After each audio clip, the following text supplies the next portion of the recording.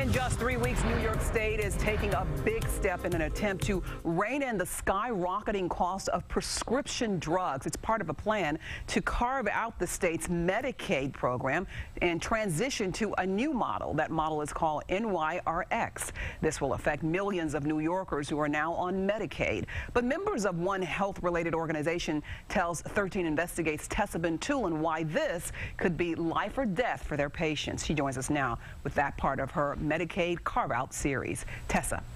Elaine, lawmakers and state health leaders are boasting about the positive changes that will evidently help Medicaid patients, but this local HIV and AIDS center says the Medicaid carve-out is going to take away money from them, making it harder for them to help such a vulnerable population.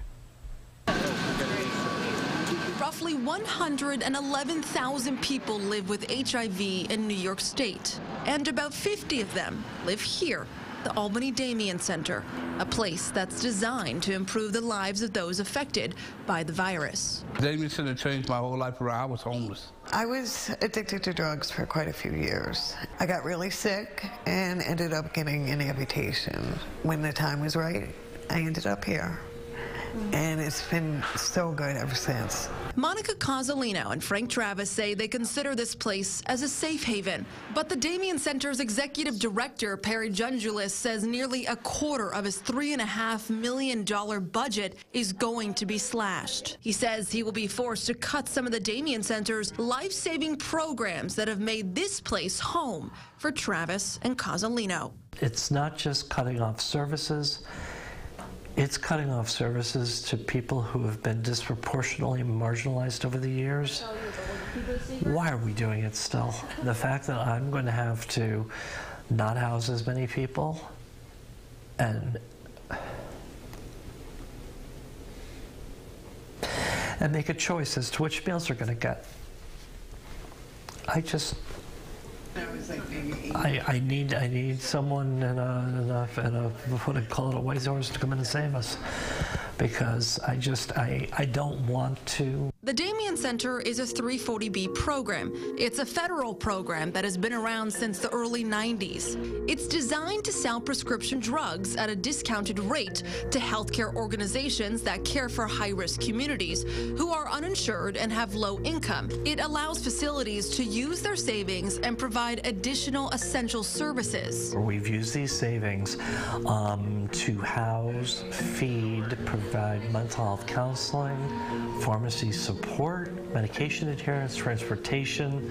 The list kind of goes on. The 340B program is getting rolled back once New York State starts managing its own plan under NYRX starting April 1st. The Medicaid carve-out is designed to reduce prescription drug costs by merging the state's purchasing power, meaning New York State's health department will directly administer pharmacy benefits.